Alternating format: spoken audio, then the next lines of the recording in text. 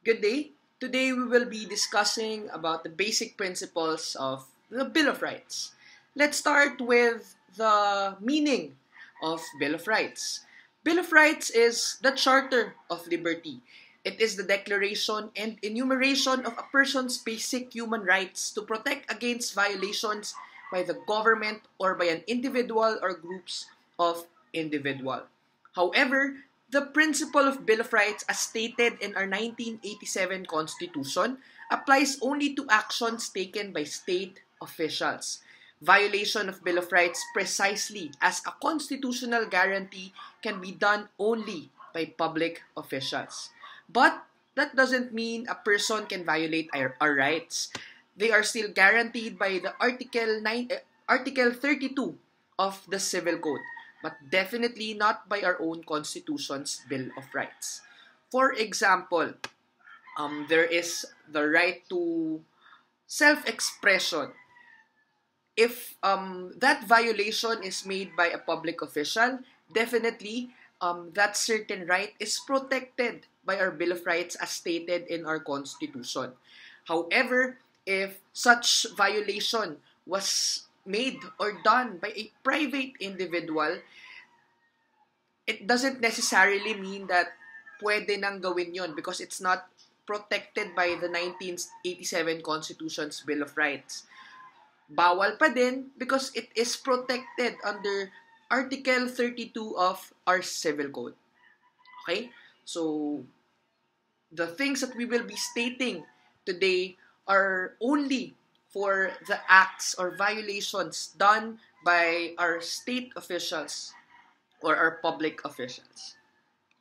Okay, let's proceed with the classes of rights. Meron tayong tatlong rights. Okay? Una, natural right.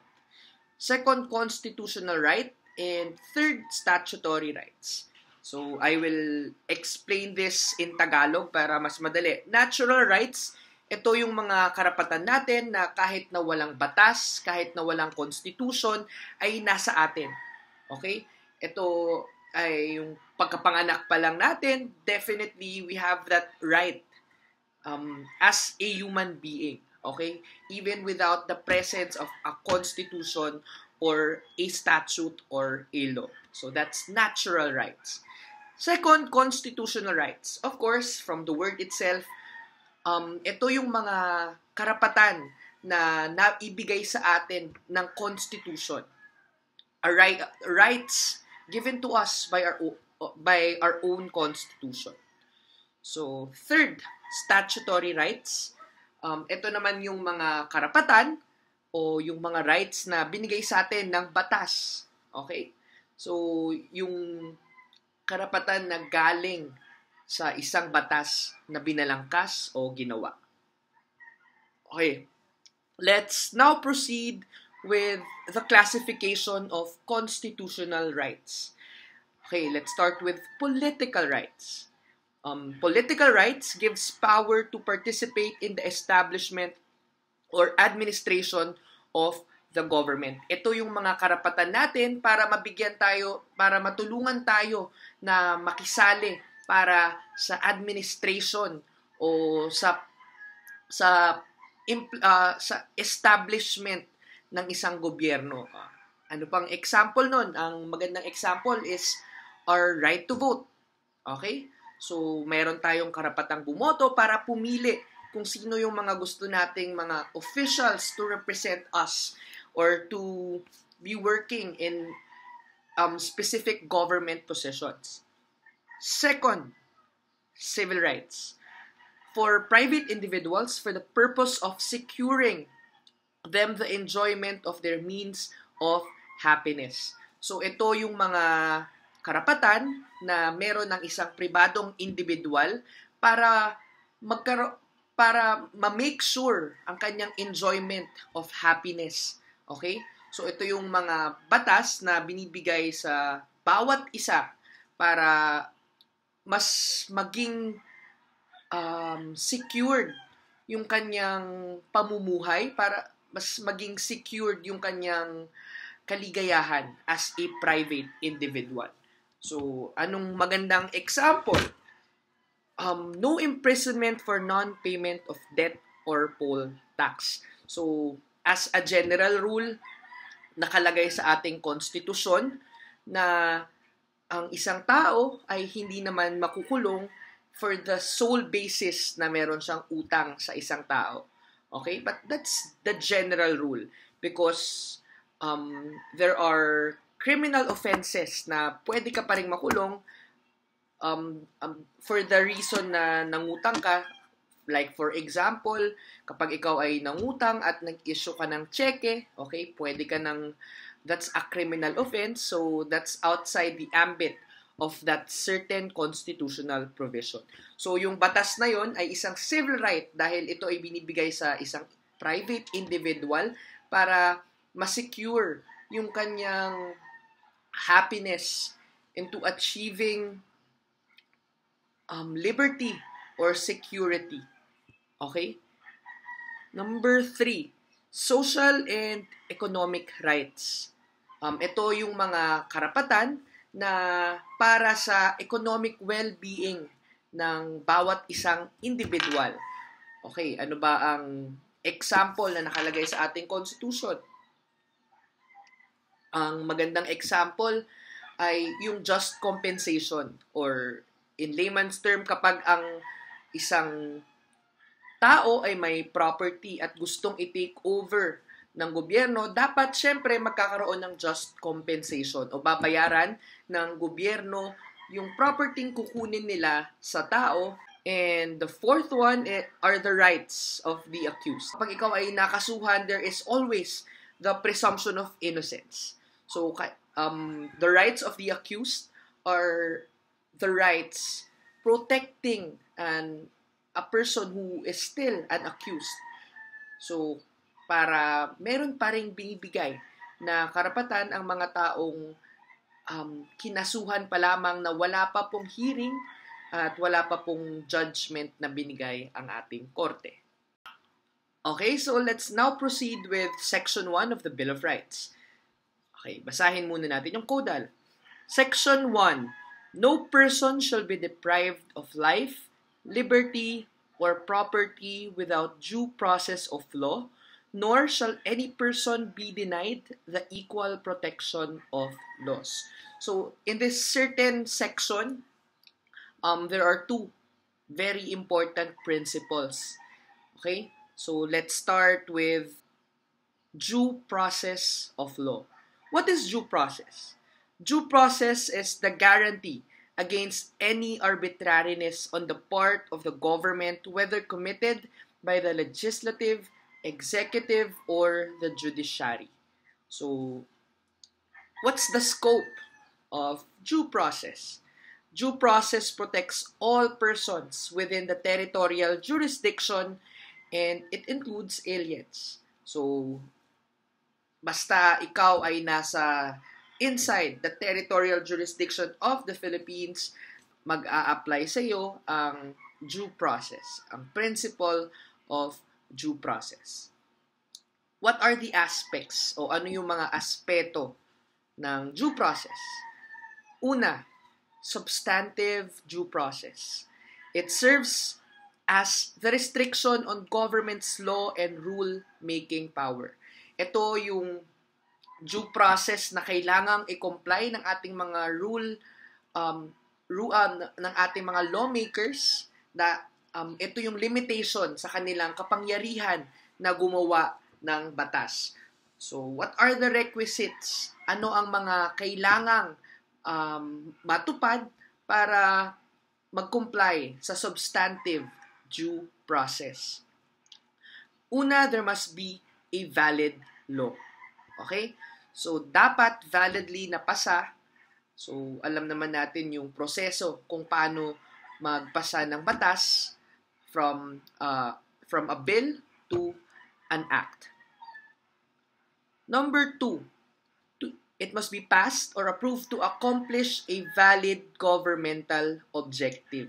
Okay? So, ang isang batas na ginawa ng ating mga lawmakers, dapat meron siyang ma-accomplish na governmental objective. Hindi dahil trip lang nila, dapat ang bawat batas ay may sense na meron siyang um, meron siyang saysay at ginagawa niya ang isang governmental objective. Number 3, objective must be pursued in a lawful manner. So, yung objective na nais gawin ng batas na yon dapat ay gagawin. Yung means niya dapat lawful. So, hindi porket meron kang valid governmental objective ay pwede mo nang gawin kahit na anong means. Hindi. Sabi sa ating requisite ng substantive due process, kailangan yung means o yung paraan para maitupad mo yung governmental objective na yon ay dapat lawful. So, number 4, the law as well as the means to accomplish the objective must be valid and not oppressive.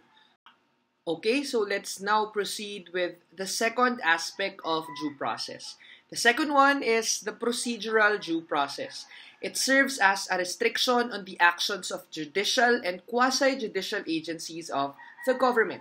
It is the fair procedure in the judiciary and quasi-judicial agencies. So, syempre, alam naman natin kung sino ang ating judicial department. Let's try to get to know kung ano yung meaning ng quasi-judicial agencies. Sila yung may partly judicial character by the possession of the right to hold hearings and conduct investigations. So, hindi sila parte ng judiciary pero sila ay merong kapangyarihan na mag-hold ng hearings at mag-conduct ng investigations. So, sila yung tinatawag na quasi-judicial agencies. So, sige, let's now proceed with the requisites of procedural due process in judicial proceedings. Number 1, there must be an impartial court or tribunal clothed with judicial power to hear and determine the case. Okay, let's give an example. Siyempre, if meron kang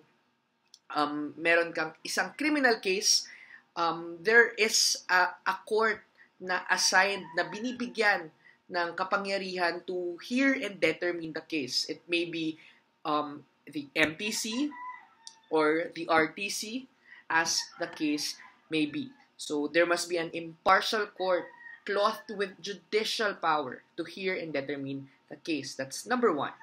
So, let's proceed with the second requisite.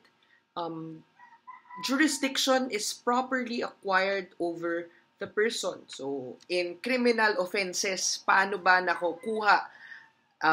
nagkakaroon ng jurisdiction over the person of the accused ang isang korte?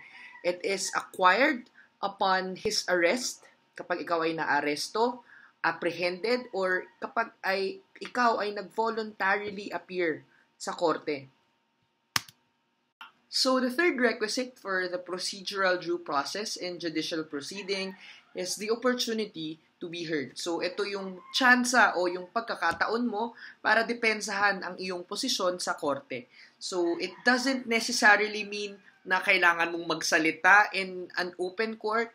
So, the opportunity to be heard is complied through the submission of pleadings sa court. Okay, so hindi siya dapat orally lang yung opportunity to be heard. Pwede rin siya through pleadings. Number 4, judgment was rendered upon lawful hearing and based on evidence. So, para ma-comply, finally, ang procedural due process, syempre, ang judgment o ang final decision ng korte ay dapat nakabase sa mga binigay o pinasang ebidensya sa kanila, and dapat pinagbasehan din ang mga nasabi o nangyari sa hearings sa korte. Okay, so that's basically the two aspects of due process. So let's proceed with one important case, the case of Inot versus IAC.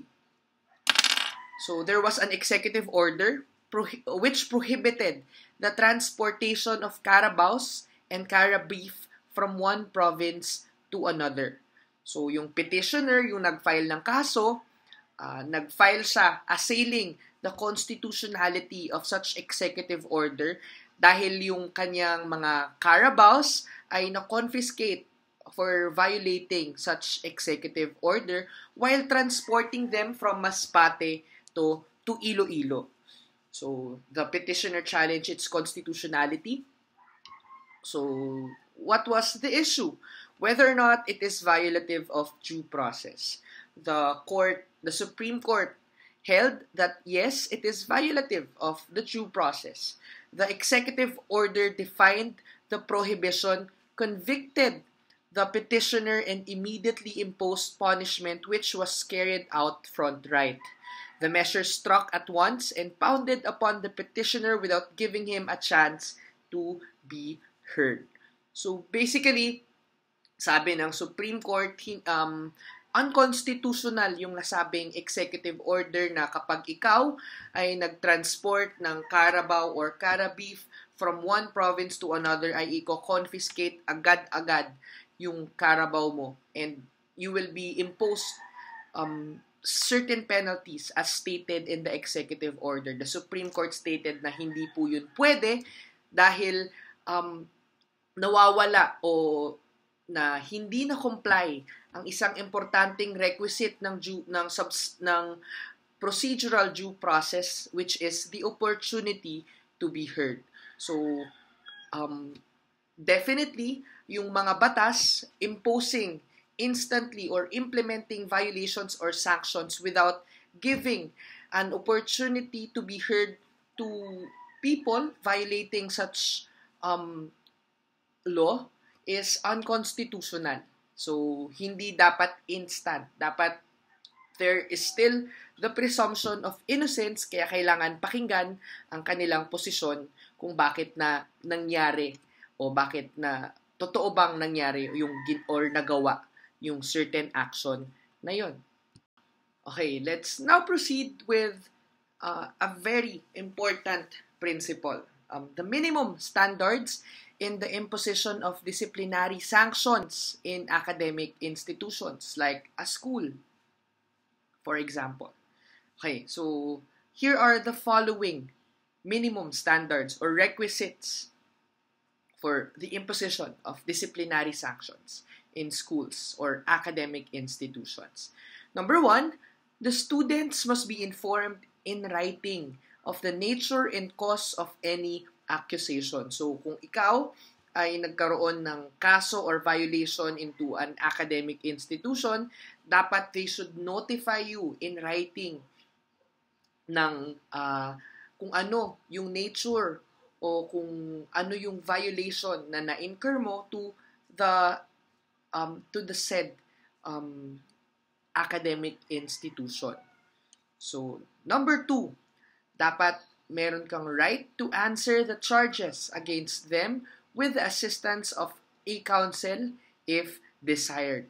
So, kapag ikaw ay nakatanggap in writing ng isang violation o report na nagawa mo to an academic institution, dapat meron ka ring tsansa to defend yourself or to answer the charges na ipinataw sa'yo o isinend sa'yo in writing ng isang academic institution. Number 3, dapat you have the right to adduce evidence. Siyempre, hindi enough na ikaw ay may karapatan para sagutin ang mga paratang na ibinigay sa'yo. Dapat meron ka ring karapatan na magpasa o magbigay ng ebidensya supporting or all your answers in the following allegations na binigay sa'yo. Number 4, informed of the evidence against them. So, dapat kung ang isang kaso ay merong ebidensya laban sa'yo, at least dapat fully informed ka at aware ka of the evidence na ginamit at pwedeng gamitin against you. And the last but not the least, evidence must be duly considered by investigating committee. So the imposition of disciplinary sanctions must be evidence-based. So dapat base sa ebidensya at yung ebidensyang pinasa mo at pinasa ng nag-file ng report or complaint against you, dapat i-consider duly by the investigating committee. Okay, so let's now proceed with the second important principle stated in Section 1 of the Bill of Rights. It is the equal protection of law. What is the meaning of this? All persons similarly situated must be similarly treated, both as to rights conferred and responsibilities imposed. However, it does not demand absolute equality. So, hindi ang equal protection of law ay hindi nagbibigay na dapat lahat tayong tao ay pantay-pantay. Absolutely. So, no. Such equal protection of law principle